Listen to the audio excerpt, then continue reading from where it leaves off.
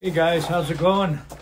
Today I'd like to do a little video on some welding.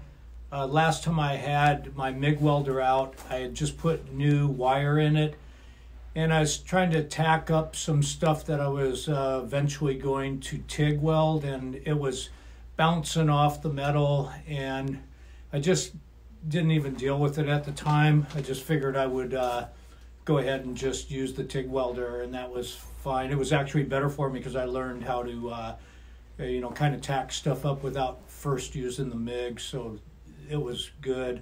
But now I want to pull out the MIG welder and see if there was something wrong. I was on some pretty thick material, so I'm going to prep up some smaller stuff, and I'm also going to just do some welding passes with both machines, the MIG and the TIG. I had questions on some of the welding that I was doing on the hitch, the receiver hitch, about some fuse welding with the TIG welder opposed to running filler rod in there. So we're going to do a couple of, with the same thickness materials, we're going to do some fuse welding, and then we're going to do some with filler, and then we'll take it over to the vise and see the strength. It'll kind of show me, tell me a little something about those welds. Let me get some metal prepped up, and then I'll bring you guys right back. Okay, so before we get started on the MIG welding, I noticed right away that what I think my problem was, it coming out and popping on the metal, was I didn't have the thumb screw tight enough, because when I came over here before I adjusted this, I would push the button and I wasn't getting wire. Now I am. It says just tighten enough to feed wire, so I cranked down on the thumb screw. Of course, I made sure that my wire was in the proper groove over here for the 023. So I think we're good to go on that. Set up and do a little bit of welding.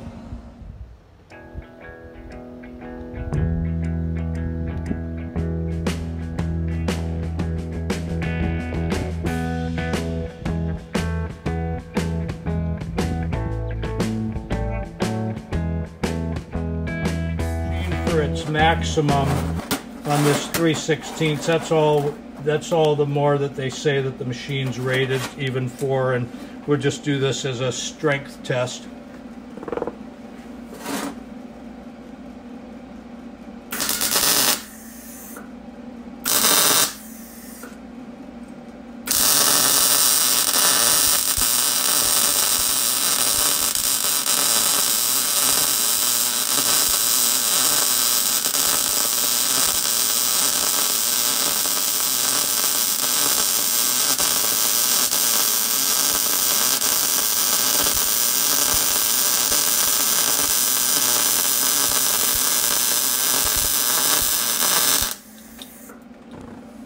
Okay,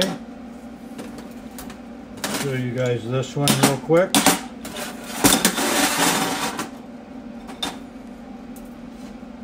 Okay, flip it over, we'll do this side.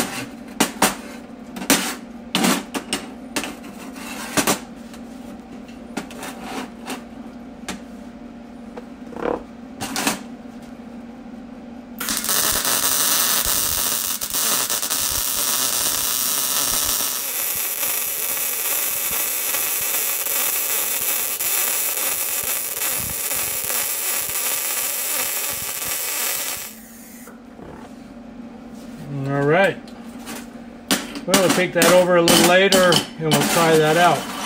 So let me get set up. I'm going to start the TIG machine up here. Let's jump up to 1/8 inch here, and we're going to do another, this is all just going to be fused, and then we'll come back and do some, and then we got one more thicker one here that we'll do the fused on.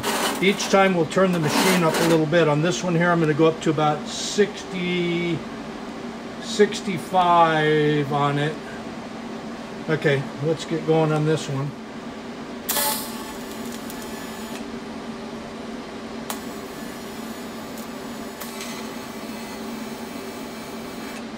Okay.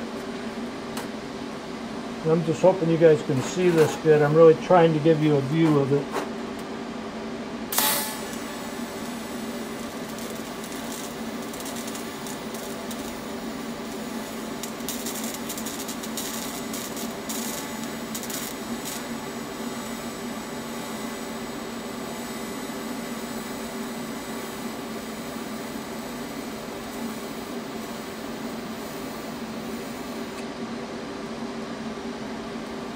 Okay, since this is a little thicker and we're going to do a little bit nicer job, I'm going to actually let this stuff cool, and we're going to bump the machine up and get this.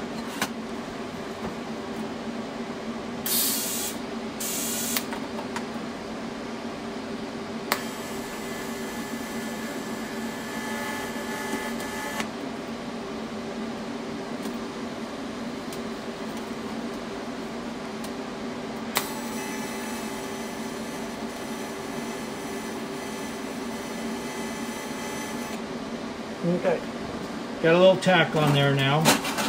I'll spin it so you guys can see this. I'm going to bump that up just a little bit. I'm going to go to 115. I want to get that a little bit warmer.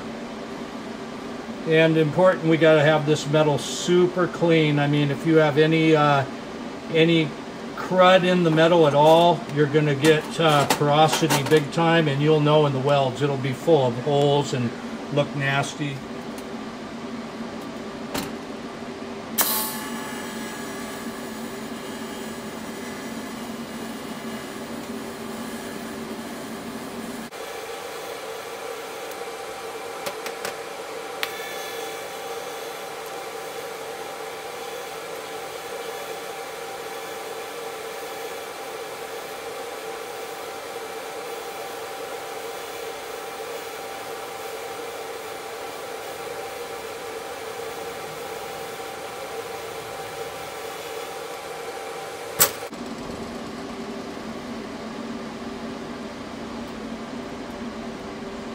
Okay.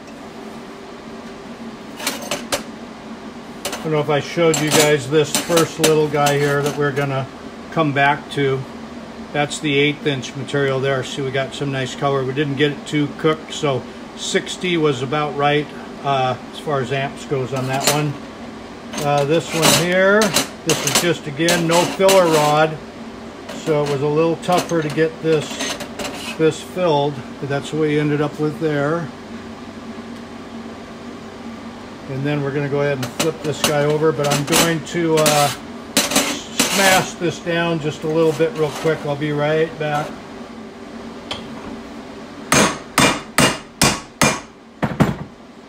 Okay, we'll just go ahead and pass over this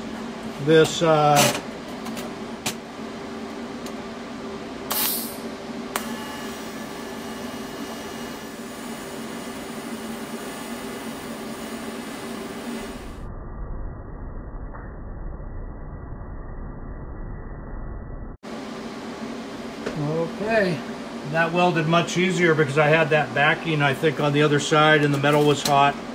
So we got that one. So there's fuse, and then we'll bump our machine back down to this thinner material, back to the 60. There we go. Yep, and that, the sweet spot on that was about 70 amps. Okay, we're going to try some filler rod on this smaller stuff here. 1/8 inch material.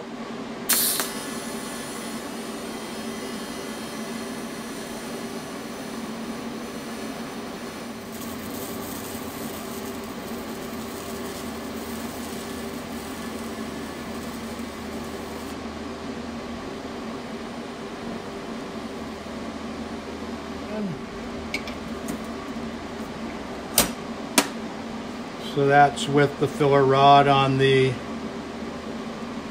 1/8 inch material. So we'll put that over here. Now that's our first filler material, so we'll set that over here, and we're going to go with filler in it.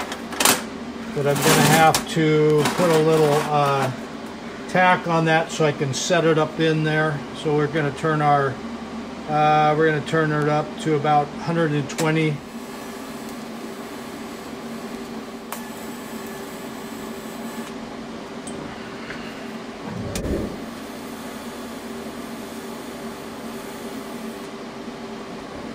Alrighty. Alright, let's get some filler rod out there and make a pass with that. Get this guy up in our vise here. A little easier to work with it up here. Third hand, man. Right on there like that. And we're going to go ahead and make a pass with some 3/32 rod here for mild steel, about 140 amps.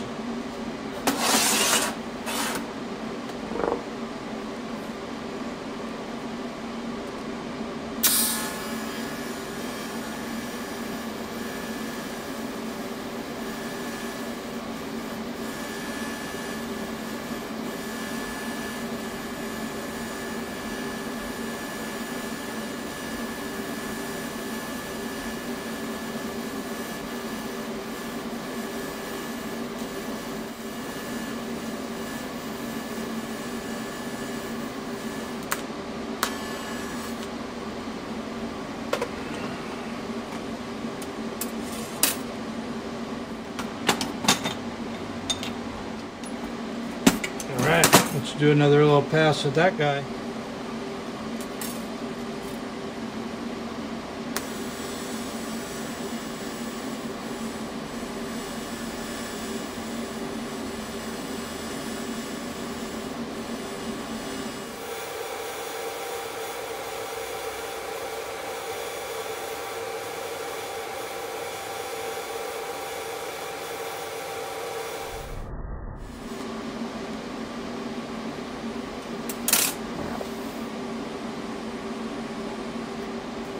Alright, so let's check this one out. So the difference between these two is this right here. This one is the filler rod, this one is the fuse. So we're going to take these, ultimately we're taking these over to the vise and checking for strength, and then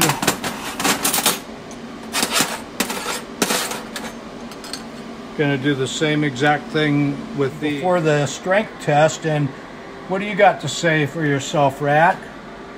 He's saying that he thinks you ought to go on over here and check out Glenn Miller on YouTube. And this guy does some really nice work with a lot of the tools he's just made himself. Really nice work. Good channel. And another channel you guys should go over and check out here is Don's Hot Rod Garage. He's got a really good channel with a bunch of really cool 55s. We're trying to get Don here to 5K. He's going to get there pretty quick here, so go on over and check out Don's Hot Rod Garage. Alright guys, let's get to the strength test. Okay, so this first one we're going to test is the only one I have here that was done with a Mig Welder 110 machine. It had 23 wire in it, and this one of course there's no filler rod because it's just the wire. So we're going to give this, we're just going to see how strong running a pass on both of the side of this 3/16 is with that MIG. Wow, I'll tell you what, guys. I'm going to put a cheater bar on here. We're going to give this thing everything it's got. Okay. I'm thinking that this might hold up pretty darn good. Pretty impressive. I think that would hold a body panel. So it looks like, to me, this weld is as strong as this metal. Okay. Alrighty, so I'm going to pull this out and show you guys this. I just hope the lighting is okay here. Yeah, it's not bad. So you see that? That was just a pass over the top with a little bit of, we just put a little chamfer on the edges there. And okay, so now the first test with the TIG welder is going to be the one that I did just fuse welding. Now, I had a comment from one of my friends on YouTube, Sean, with Rusty Rods, and he was asking me when I was doing the trailer hitch stuff why I was using the filler some of the time and some of the time I wasn't. Well, if it was going to be something real structural, then I would run the filler rod on it and, of course, beef it up and bridge across and make it good. But if it's just something like my little cover that just needed to put two pieces together that had no stress on it, then I feel pretty good about this. But let's go ahead and see how these two do with the test. This was just the fused one now.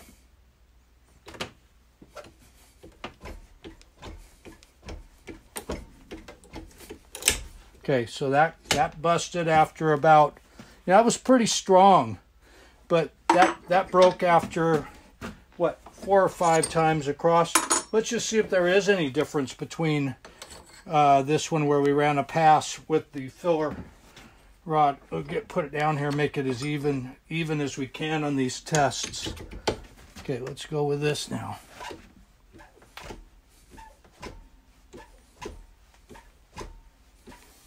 Okay, so we've proven already, without a question, that the filler rod in there, I just keep on going. It's like a piano hinge. It's like might as well put that hinge in my 55 Chevy. Okay, that's this one. Just, it couldn't hold up. This one, on the other hand,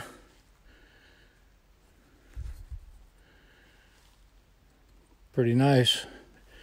Just kept on bending. Okay, now we're jumping up to this 1/4 inch material. We're going to put this guy in here until it bottoms out. It'll be a fair test because I'll do it the same way on the next one too. And let me get my wrench opened on this guy and see how much she'll take. Okay, so just a moderate pull with the wrench, and this is what we got right here.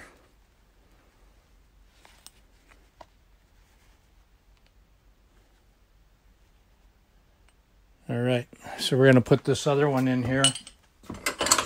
And this was the one with the filler rod.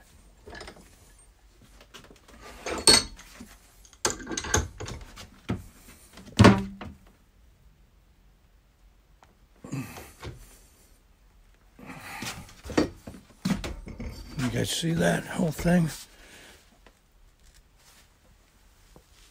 Wow. What a difference. Okay, so I think we've proved something. I'm going to bring you guys into some light here. All right, so here we are. So this is our MIG welded piece here, the 3/16 with the 110 MIG weld, and it was 023 wire. I was super impressed with that because I just whipped across there. I could have actually went slower and probably got better penetration, but I was really impressed with that little 110 machine. That would hold up pretty good.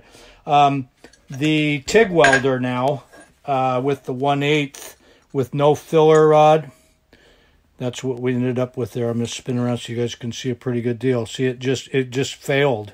There was nothing really holding those two pieces together. And then the one that we put the filler rod in, as you can see, the weak point was bending up here, not on the weld. So I'm going to say the weld is at least as strong, if not stronger, than the metal itself. So I think that checked out real good as a good test on that one. Then we went over here to the 1/4 inch mild steel, and there again, she failed right at the weld, and then when we went ahead and put in the 3/32 filler rod on it, and you got a weld across there, then it bent like a pretzel. So there you go. I think that proves that when you run a filler rod in there, that you're getting a lot stronger weld. All right, guys, that was a nice little test. I hope that you guys enjoyed the video. So I'm going to take a little commercial break here for a second, and I wanted to go over here. What do you got to say for yourself this time, Rat? He says that he thinks he should go on over and see this YouTube channel, Drain Plug Garage. They're going to go live this September 22nd at 9 p.m. Eastern Time. So go over and check that out, guys. I think you'll really like these guys a lot. We might even see a motor start here. Okay, and then there is one other one that you guys want to check out, and this is for sure, and this is BW's Garage, and he again goes live every Friday night at 8:30 Eastern. Go check out BW, and we will catch you there. All right, that was good stuff, Rat. Okay, guys, well, I'd like to thank you for coming by and checking out the channel, and hopefully you enjoyed the video. And go check out the channels that we had up there on the board. And till next time, be safe.